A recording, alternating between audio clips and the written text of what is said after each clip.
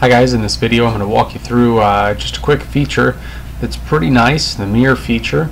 And what it's going to do, it's going to help us do this little cutout here. You see this little cutout that we have, this little ridge trim line.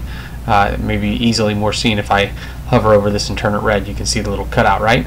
Well, I need one on the other side, and I could go through and I could draw a rectangle. You know, it would be very simple for me to say perhaps draw a work plane over here and do my rectangle and then extrude it inward, but there's an easier way. Okay, and it goes like this. The mirror tool, which is up here, okay, the mirror tool allows me to copy a feature, okay?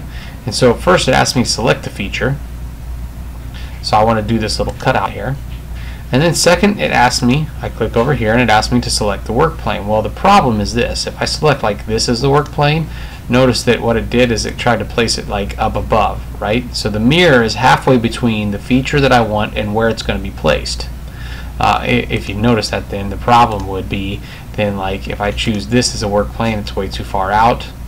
That's not going to work, is it? If I choose this as a work plane, oh man, it's just, whoops, hold on, postpone that. Don't want to restart my machine right now.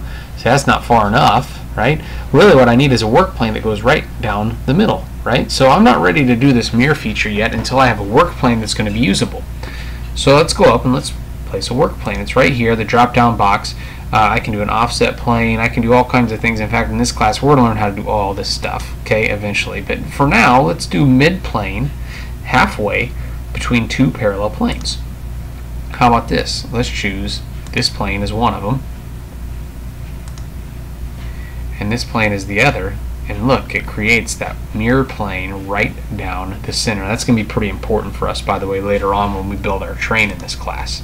So now that I have that work plane in the middle, I can come over here back to the mirror tool, and I can say I want to extrude this feature. My mirror plane that I want to use is this guy right here, and look, it shows you a little preview. That's where the cutout's going to be.